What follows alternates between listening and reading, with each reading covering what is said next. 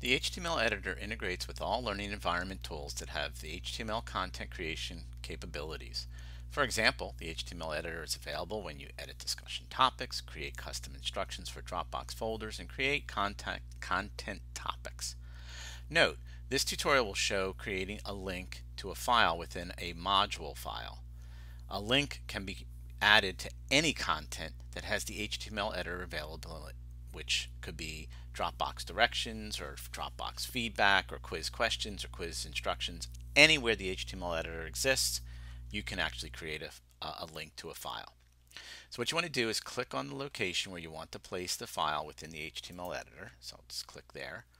Click on the quick link icon and click course file. Now there's two things that go on here. If the file is within the course file area already, all you need to do is just click on the name of the file and that creates the link. You may want to actually edit the name of the file so that it makes a little more sense, putting spaces in things so that it makes more sense from the student's perspective. The second thing, if the file is not within the course file area, then after you click on the quick link and click on course files, you may need to scroll down, but you're going to click on create new file. You're going to click upload. So this is going to upload the file.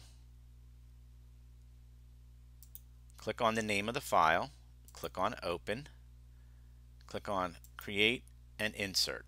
And again, you may want to edit the name of the file or edit the name of the link so it makes more sense and is much more descriptive so the students understand.